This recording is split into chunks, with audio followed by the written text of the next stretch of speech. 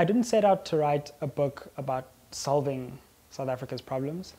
I just wanted to radically critique the status quo and radically critique the Zuma years.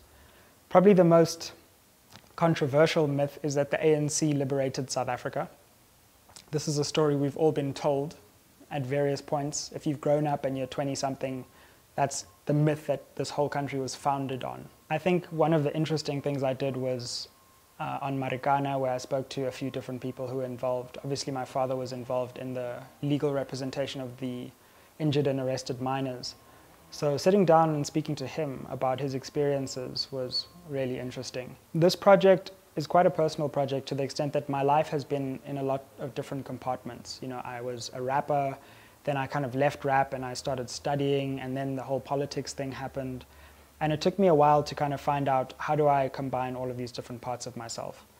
And for a while I thought, you know, if I go to Oxford, then, you know, you can't be a rapper and go to Oxford. Like, that's just not right. But part of it is breaking through the stereotypes and trying to do something different, both with scholarship and with music. One of the things I realized, ironically, when I was in Oxford was that there's a certain limit to writing, and there's a certain limit to text and how far it can really change people's minds.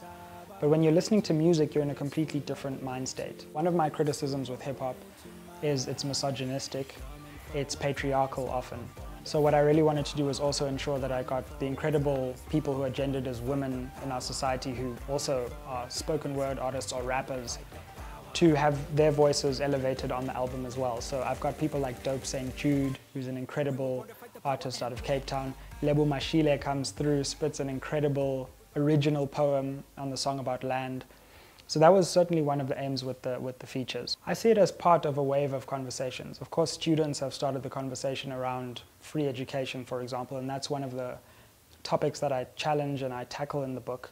And I argue that free education is not only feasible, but it's actually relatively unaffordable. So in some ways, I see myself as continuing the conversation that started, but I also start a number of new conversations. And the book tackles 10 different issues. And I just wanted to paint a picture of how dramatic I feel the failure has been over the last 10 years.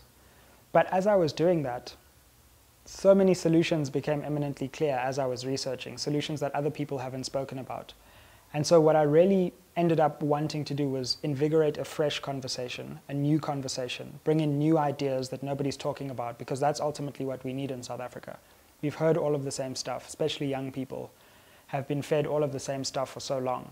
I wanted to spark a new debate, introduce new solutions, and hopefully change the course of the conversation in South Africa, especially among young people. People are definitely going to be outraged at a lot of the things I say in this book, but unlike in many cases, you actually have to engage with the ideas. They're presented before you, there's evidence for them, you can go and read the things that I cite.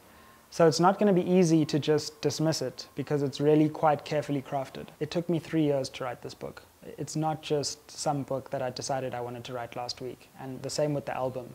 To get it to where it is really took a lot of thought. So to write a book and make an album at the same time is no easy thing. But I think my great hope is that it changes things in South Africa, is that it really does explode onto the scene. This book is not in support of any one political agenda. It's not funded, you know, as people have said, by the EFF or whatever, despite the fact that some ideas are sympathetic to shifting our politics in that direction. I just want to spark a new conversation amongst young people. I want it to be a credible conversation. I want it to be a researched conversation. And I want it to be a different conversation. And what people do with that, I'm not sure, but I just hope it will invigorate the political conversation and infuse it with fresh ideas, which I think are sorely lacking at this point in our history.